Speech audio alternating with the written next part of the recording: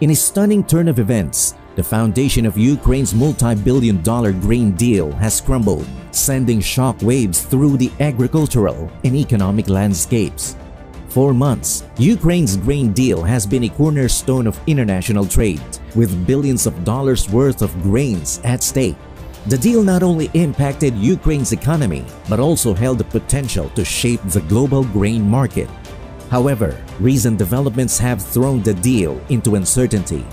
Today, we delve into the story of a once promising agreement that now hangs in the balance as Russia's refusal to extend the deal leaves Ukraine and its trading partners reeling.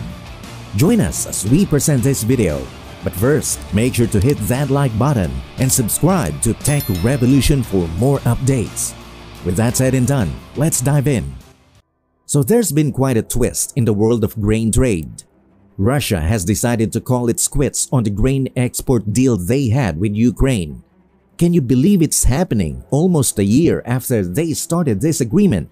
The deal, which was extended in May, officially ended last July, as per the word from Moscow's foreign ministry.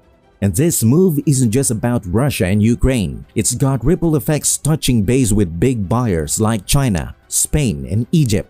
Those countries are kinda left in the lurch now that this pact is waving goodbye. Remember that deal? It was a bit of a lifesaver for the whole world.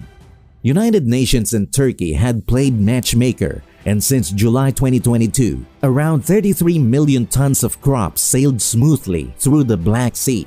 Thanks to it, this agreement was helping to stabilize things after a few economic problems. But hey, there were some cracks in the pavement. Lately, things weren't moving as smoothly due to slow ship inspections and other pesky disruptions. And now with Russia saying goodbye, Ukraine's prime trade route is in jeopardy. This whole situation could shake up Ukraine's farmers even more. Their harvests are already shrinking because of the ongoing conflict. And if export logistics go haywire, it might not be good news. Why did Russia hit the brakes? When Russia decided to step away from the grain deal, they didn't shy away from expressing their grievances.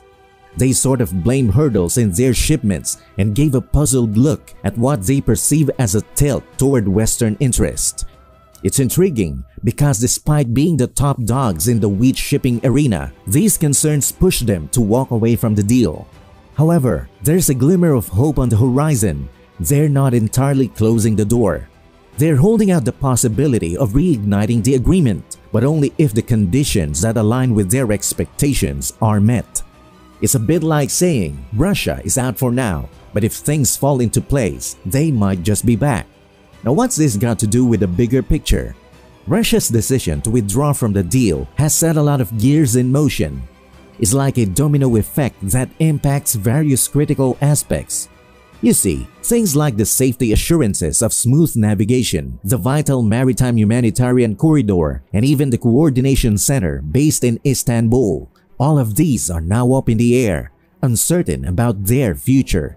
This move has thrown these elements into a state of flux, leaving many wondering about what lies ahead for these crucial components that once formed the backbone of the agreement.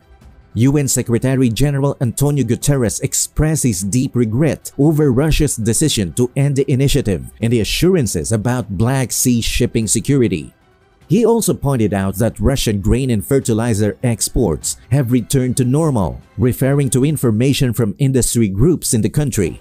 Turkish President Recep Tayyip Erdogan mentioned that he plans to chat about the export deal with Russian President Vladimir Putin in their upcoming August meeting, or maybe even sooner through a phone call. European Commission President Ursula von der Leyen took to Twitter to say that the European Union will keep supporting food exports from Ukraine. When the deal was first struck, the UN made a parallel agreement to enhance access to Russian food and fertilizer exports. Russia had some demands, getting rid of certain obstacles to boost trade. This included the reconnection of an agricultural bank to the SWIFT international payment system. It's been a while since any new ships got the green light to join the Ukraine grain deal, and Russia had put a blockade on one of 3 open ports. The time it takes to inspect ships has been stretching longer, and only a measly 1 ship got clearance per day in the first half of this month. Just one ship, the TQ Samson, was hanging around the corridor on Monday. It left the port of Odessa over the weekend. The UN has started inspecting it as it heads out. With the deal shutting down, other trade routes like the Danube River and the neighboring European Union countries will see more action.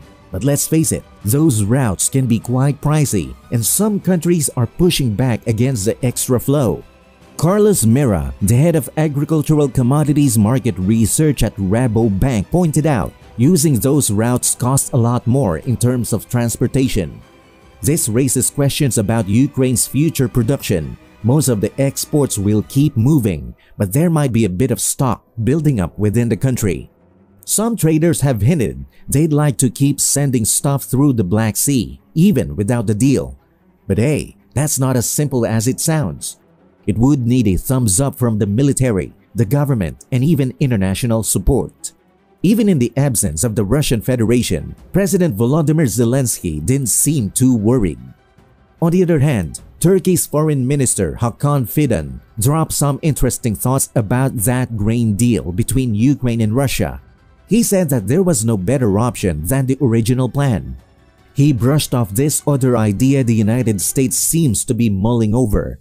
In his own words, Fidan told reporters during a rare visit to Kiev that while people are exploring other paths for shipping grains, they still believe the first plan is the bee's knees. Why? Well, according to him, the alternatives come with a set of challenges that are best avoided. Once Russia bailed, the grain prices shot up, giving a bit of a headache to countries that don't have as much to spend. Guess who stepped in to help with that agreement? Turkey, with the backup of the UN. And yes, they've kept a neutral stance against the conflict. Now Russia is throwing around warnings that it might not take too kindly to ships going to or from Ukraine's Black Sea ports. Tensions in the air, right? So Ukraine wants to try new routes.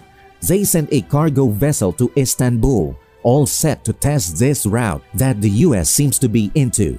But guess what? It never really left waters controlled by NATO pals, Romania and Bulgaria. Then it docked in Turkey. So what's Turkey's deal?